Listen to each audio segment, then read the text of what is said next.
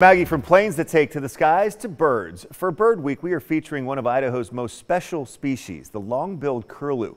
The Intermountain Bird Observatory works with these birds to try to understand why the Idaho population is in steep decline. New this morning, Chase Biefeld talked to an ornithologist at the IBO to learn more about their program.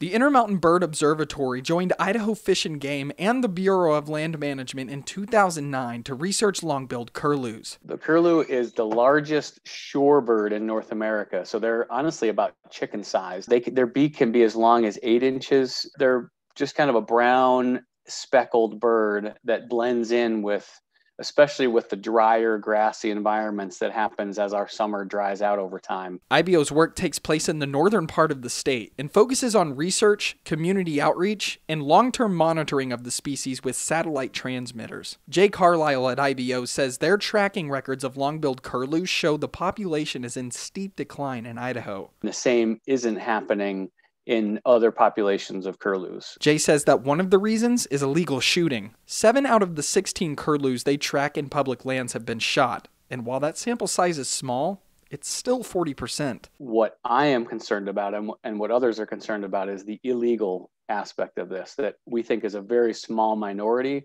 of the people going out and shooting.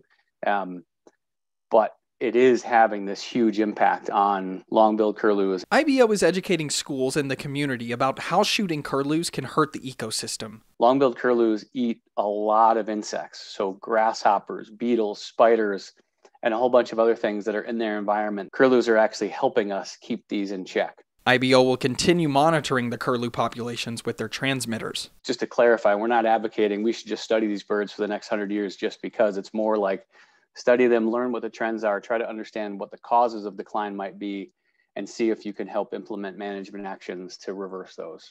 Chase Biefeld, Idaho's News Channel 7.